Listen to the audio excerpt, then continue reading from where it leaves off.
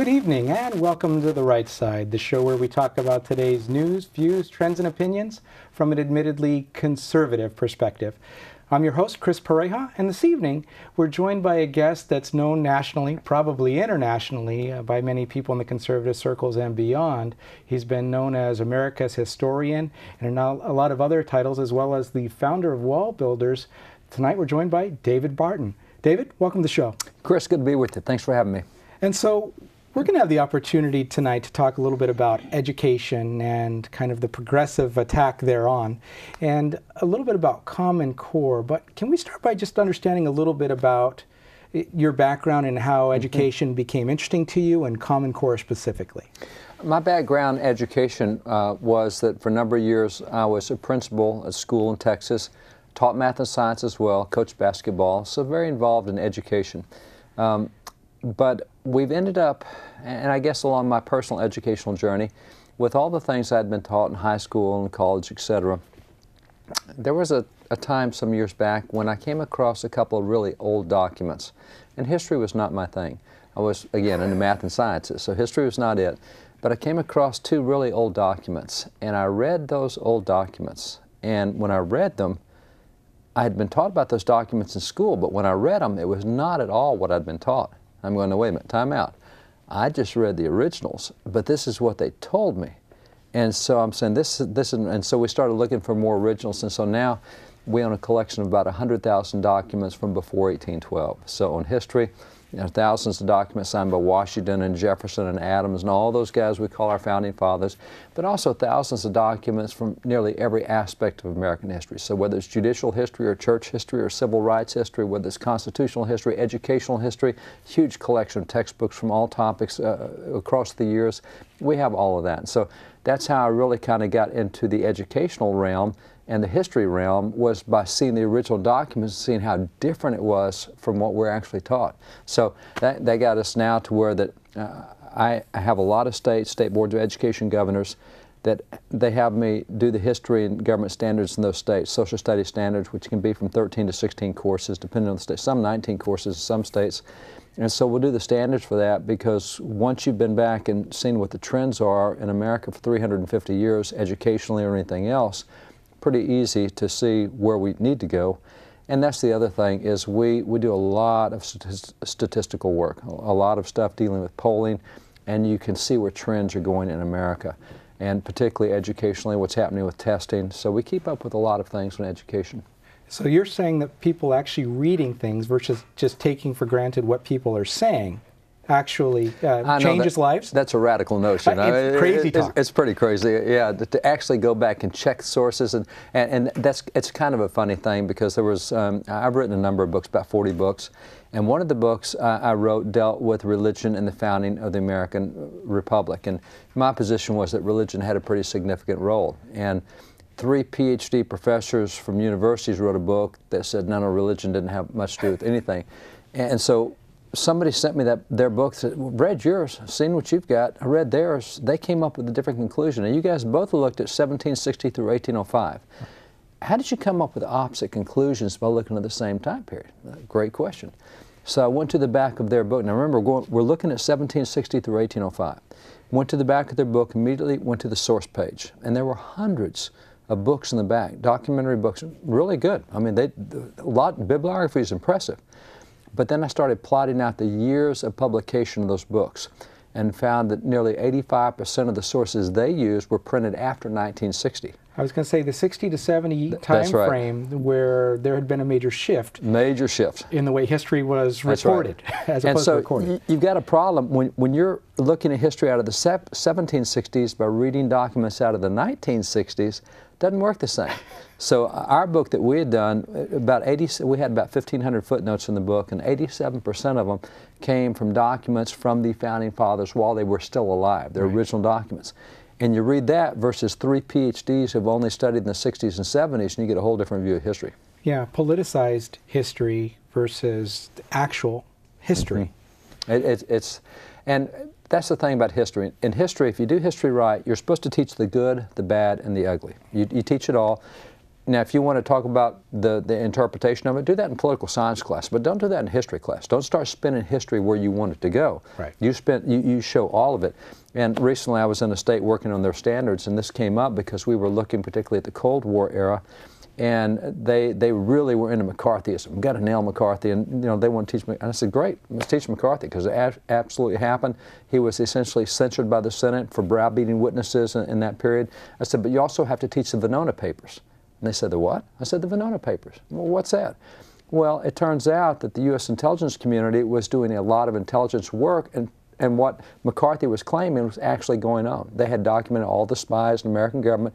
So it was actually, now, his personal behavior was reprehensible, the way he treated them, but he wasn't on a witch hunt because the American intelligence. So if you want to talk about his personal behavior, that's fine, but don't blow it off and say there weren't spies, because the U.S. intelligence, in 1995, they declassified what were called the Venona Papers, and that's where it's all documented. So you got to teach the good, the bad, the ugly. Teach the bad of McCarthy, but don't say he's on a witch hunt, because here's the documentation from U.S. intelligence, and the teacher said, no, we don't want to do that. We want to do the McCarthy thing. Now you're into an agenda. You should teach history the way it happened, the good, the bad, the ugly. Right. And so if you want to discuss whether you think that's good or not, do that in a poli-sci class, but don't do that in history class. Right. It's revisionist to do it that way. It's revisionist, and at that point you're indoctrinating. You're not teaching history, you're teaching your personal opinions, and that becomes a real problem when the opinions of the teacher are greater than what actually happened in history. Right. And so talk to us a little bit about Common Core. And I mean, because if you're, I have children ages 6, 13, and 14, and you go to the schools and everything else, and the teachers think Common Core is a great thing. We're going to improve the standards. We're going to be more inclusive of people with different learning capabilities and everything else. We can't understand why you conservative folks get crazy when we bring up the term Common Core. So talk to us a little bit about the way it's positioned, and then a little bit more on the reality of the actual curriculum. Well, the articulation, the arguments that you just gave, when people say that now, they're really out of date. Because at this point in time, it's no longer you conservatives.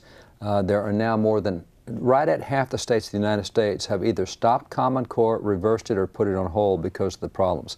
And that goes from blue states, like what's going on with New York, down through red states like Texas and Oklahoma. It's across the board. Matter of fact, the Bill and Melinda Gates, their foundation, been one of the chief funders of Common Core. And last year, I think it was, they did polling on teachers, and they've decided to pull back from Common Core because you're looking now between 60 and 70% of teachers don't like Common Core. And so that's 60, 70%, that's not just the conservatives. We're talking across the board now. Right. So when people say, oh, it's just you conservative, you knot heads off the right. No, no, no. This is across the board, and it's because there is statistical, and there's anecdotal evidence for sure, but there's statistical evidence, and then teachers are seeing it in action in the classrooms. And when you throw all that together, it's not a good picture. So, but you have to kind of back up. Common Core is now a very controversial term.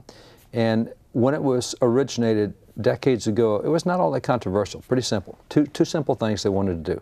Because we have a problem. We have a characteristic in America of national mobility. 10% of the nation moves every year. So a kid is in Alabama and he wants to move to Alaska, and when he was in 9th grade in Alabama, he's taking Algebra 1, but when he got to Alaska, they're taking trig. Well, he moved in the middle of the year, he's all goofed up now. Or a kid goes from Tennessee, that they moved to California, and they were in pre-calc in Tennessee, but they come to California and they're in Algebra 2.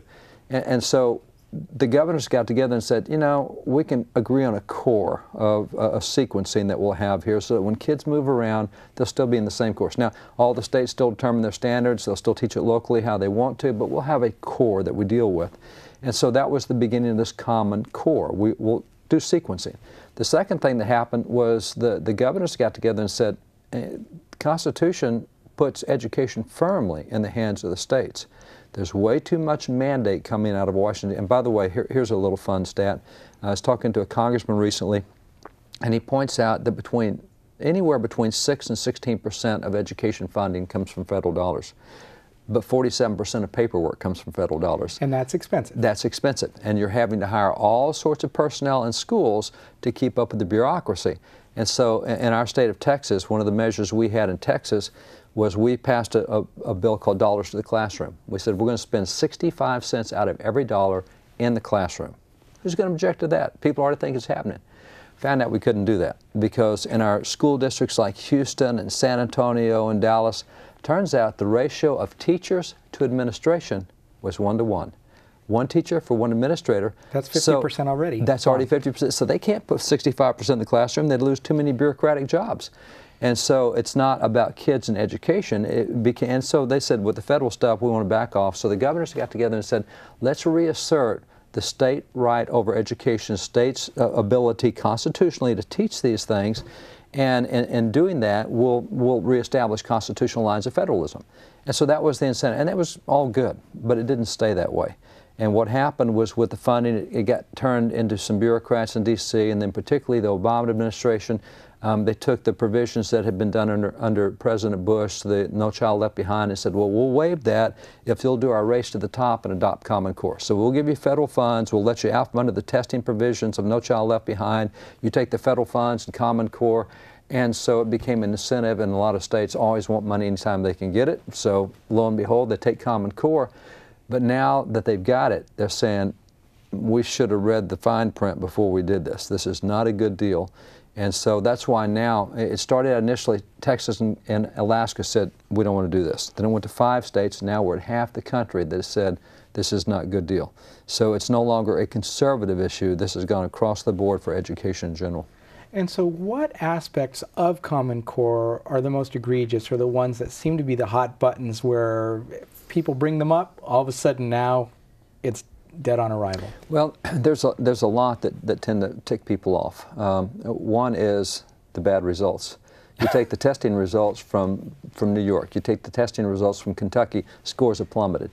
This is supposed to be a much more rigorous curriculum. It's supposed to prepare kids, and it turned out it's not doing that. Scores are going the opposite direction. And part of the problem with Common Core is a problem that we've had with progressive education for several decades now, and that is we don't treat the kids as individuals. We treat them as part of a class. So Common Core particularly focuses on the class, not the individual. And here's where it gets difficult. Right now, at this point in our history, we spend on average of $164,000 per student to go through 12 years of school. Right now, $164,000 after 12 years of school, 19% of our kids are graduating and cannot read their own diploma. They're completely illiterate. So if you have 19% of your class that can't read, and you're having to teach the class, you have to take what you teach in reading and drop it way down here, because 1/5 of the class can't read. Now, if you're teaching them as individuals, you can take these kids and keep moving them forward, and you can help these 19% learn to read, but when you treat it as all, so you're forced to standardize mediocrity, and that's what's happening. Rather than being able to take people at their level and move them forward, you've standardized mediocrity. And so with the many years we've had a very poor education, this is supposed to fix it. We've actually now standardized it. The second thing is we were told that these were internationally normed standards that were used, and they were internationally normed. They just forgot to tell us that, for example, in the math standards, they used things that Russia had created. The trig stuff that Russia did, they just forgot to tell us that Russian mathematicians dropped it because it didn't work. But that's all right. We can make it work in America. Turns out that a lot of these things have been failures in other countries, and we're bringing them in and saying, well, we're Americans, we can make anything. And it's just nuts to see that. Just like socialism and communism, we can make it work here just because... Nobody in history's ever done, but we're Americans. We can, and that's another discussion, but that's part of it. And then you get into what states have found, like Michigan and so many others, in the hearings as they were going through. They found out that if you as a parent don't like what's going on in Common Core in your school, don't go talk to your teacher, and don't go talk to your principal, and don't talk to your superintendent. Don't even talk to your assemblyman or senator. Call Washington, D.C. and grab a bureaucrat and complain to them. And so in hearings that state superintendents of public education in various states are saying, hey, if you don't like what's going on, you can't come to us, because we have to take what they do at the top, and we are only allowed to change certain aspects. So imagine the Department of Motorized Vehicles, or IRS, how they are so responsive to the people. Well, that's what education is becoming a Common Core, because you no longer have any local input. It comes from the federal down. And so you have unresponsive, which means it cannot adapt to the problems that come up in local communities. And we all know one size does not fit all, not even in the state of California. In many counties you've got, and as big as the state is, what's going on in the inner valleys is not at all what goes on in Northern California. So, but you can't fix that with Common Core. And the problem is they're relinquishing local control, whether or not they technically have it. They're relinquishing it to Washington, D.C., which means there is no local control. There's no easy solution for problems. And then it's very expensive. For example, North Carolina is one of those states that adopted Common Core. And because it is such a radical new way of teaching education, you have to learn all new methods. They spent $66 million training their teachers to get ready for Common Core, and that's just generally. Districts like Charlotte, they had to put another $3 million in. So every district's putting their own millions in. The state's put its millions in. And then they read it, and they said, we don't want this. This is really bad stuff. Well, they've now wasted how many hundreds of millions? And that's going on across the country. People were preparing for it, and then they got into it and said, this is bad stuff, and they're backing out of it. Well, who's paying for that? We are. We're having to pay for that. So we have difficulties on that side. We also, one of the things that's setting a lot of people off, if you like a right to privacy, you don't get that with Common Core, because part of what happens is they're using all sorts of data points or data collection, data mining it's often called, but there's 400 data points that they're incorporating through Common Core. And so kids will be asked about your health history, not their health history, your health history, your religious beliefs, your political preferences, your hobbies, your income. And so the kids are just stacking this information up, and they say, oh, we need this to be able to customize education for the kids. We need to know whether you're Catholic, whether you're liberal, whether you're progressive. We need to know whether you vote. No, my kids don't need to know whether I'm a Catholic or not to do English. And they don't need to know whether I vote Democrat or Republican to do math. And whether I make $50,000 a year or $100,000 a year has nothing to do with science. And so, as it turns out, all this data collection, schools can make money by selling it to the highest bidder. So it doesn't stay in there, it goes out. And people said, oh no, that's melodramatic, that's not true. Yeah, well how about Georgia? When they had a bill in Georgia, they just had the hearing on this bill in Georgia, no data collection. Guess who showed up to testify against the bill? Google. It says, we need the data, we use the data. And so Google's been going around these states that have been trying to protect privacy, and Google, of all people, said, no, don't do this privacy stuff, we need the data. So it is being sold, and you know, Google itself confirms that just by showing up at the hearings to oppose the bills. And people say that you're paranoid if you say that that information is going places, or that the NSA or the IRS or whatever is asking for that information. Nobody's ever going to use it for deviant purposes, right? Well, interestingly, the guy who's called the architect of Common Core is David Coleman. And David Coleman, speaking to an educational conference, I believe it was in Chicago, and he talked about how that data mining is what allowed President Obama to be reelected, because they used that data mining to be able to target the families, know exactly what to say to the families. And I don't care what side of the political spectrum you're on, if it can be done by one side, it can be done by the other side.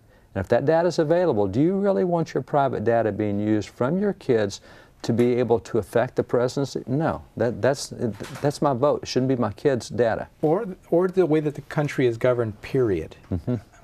So are there specific components of it, the health, the science, the math, the more of the liberal arts type components of the curriculum that people are protesting most, or is it just kind of across the board? Common Core really, it's got math and science are the major areas. Right. Now, actually the math, science, and literature. Right. There's no history and there's no reading, etc.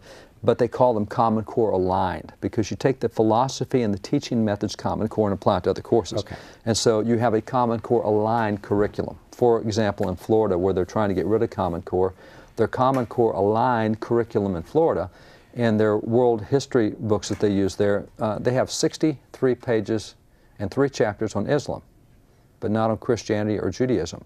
Matter of fact, kids do learn that the world was really in bad shape until Islam came along and saved the world from the Christians and the Jews. Now, regardless of what you think, that's indoctrination. That's complete indoctrination. Because you would have some level of equality of teaching. So, but that's a Common Core aligned textbook. You see the same thing in the Common Core aligned things that they've done for the AP U.S. History Test. 460,000 kids take that in a year. And 142 pages of what you'll teach for the AP U.S. History Test. It is absolute indoctrination. You do not get a military battle, period, not in the American Revolution, not in the Civil War, not in World War II. There was no D-Day, there was no Battle of Midway, there was no Hitler, there was no Holocaust. How can you go through an AP US history course and not have that? There was no Patton, there was no Eisenhower, there was no MacArthur. Those guys are all gone. As it turns out, in the 142 pages, you do not get any military history, no military heroes, no Medal of Honor winners, no valor, no military battles. You lose civil rights. MLK is gone. Rosa Parks is gone. You lose the American Revolution. It's out. Founding Fathers are gone out there. So that's indoctrination. I mean, these are all major parts of American history, and you don't have to be conservative or liberal to say that we ought to be teaching this stuff. What replaces it? What replaces it? Here's a great example. If you hate America, you'll love the Common Core. While they do not teach anything about World War II, they do make the comment that dropping the atomic bomb on Japan raised questions about American values. So what you get is Hitler didn't do anything. We didn't save the world from Hitler, but we dropped the atomic bomb and those wicked Americans. You go, time out. Most people don't know what's called Operation Downfall. After we did D-Day, we said, you know, we got to take out Japan now. So all the estimates from all the allies were it's going to be somewhere between 3 and 14 million people killed if we invade Japan. 500,000 Americans was the estimate. Harry Truman looks at that and says, no way. And so he dropped 2 bombs. Those 2 bombs took out 150,000 people and 150,000 more with radiation. 300,000 total people lost. That ends it. 300,000 versus up to 14 million. So tell me what the problem with American values are on this. Plus, we rebuilt them afterwards. They've now got one of the strongest economies in the world, one of the most free nations. So what you get is a steady dose of everything that could possibly be wrong with America, even if you have to concoct it, and you don't get traditional American history. Which is a shame. Should be American history in American history, but it's not. Oh, there you go, wanting people to use it's the right logical. words for the actual description. I didn't mean to be logical. My bad. Yeah, well, that's not very Common Core-ish of you. So. It's not very common sense either. No. So people around the country know you're a wealth of knowledge, but how can they find out more about Common Core, about you and the things that you're working on? Do you have a website you'd like to direct them to? We do. Wallbuilders.com. We have that. We have a ton of information on Common Core and other things there. We also have a website called haltcommoncore.com, and that keeps you up with what's going on in every state. It shows you the groups in your particular state that are working on the Common Core issue and where there's legislative in your state, so we monitor all the states. Perfect. Well, thank you for sharing that, Dave. If you'll hold on for just a moment, we'll be back after a word from our underwriters, the Conservative Forum.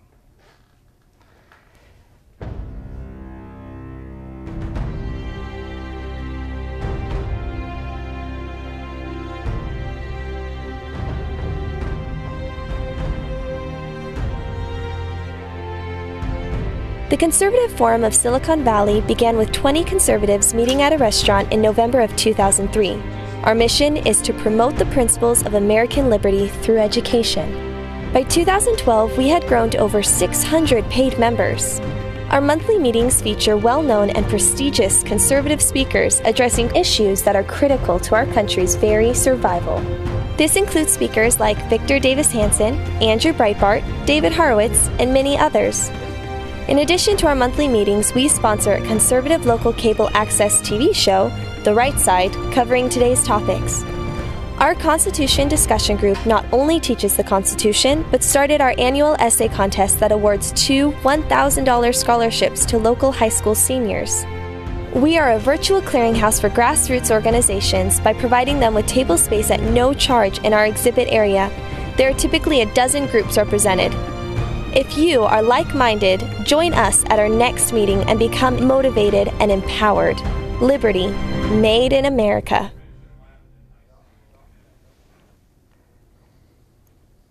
And that was a word from our underwriters, the Conservative Forum. And we appreciate them underwriting the show because it makes it all possible, and we get to have great guests on our show, often because these are guests that are going to be speaking at the Conservative Forum, normally on the second Tuesday of each month. We meet at 432 Steerland Road, about 3 minutes from here, right in Mountain View.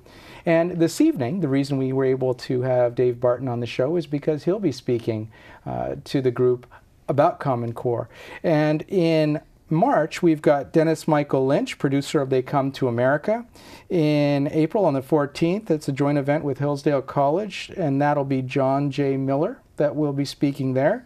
In May, Colonel Alan West will be speaking, and in June, Catherine Engelbrecht, founder of True the Vote, will be there. If you have questions or you'd like to know more information about the forum, you can go to theconservativeforum.com for more information. And in closing, I'd like you to just take a little bit of time and do your research. Educate yourself about Common Core and figure out if it really is aligned with the best interest of the country, of the state, of our local school districts. But most importantly, if you have children or grandchildren in the system, take a look for that reason, because you want to make sure that the things that are put into your young ones' minds are the right things, accurate things, historically, as well as better aligned with your belief systems of having truth in the education system. At that, we'd like to say thanks again for joining us on The Right Side. I've been your host, Chris Pareja, and we look forward to seeing you again in person or on the show sometime soon. If you just can't wait that long, reach out to us at therightside.tv@gmail.com, and have a great night.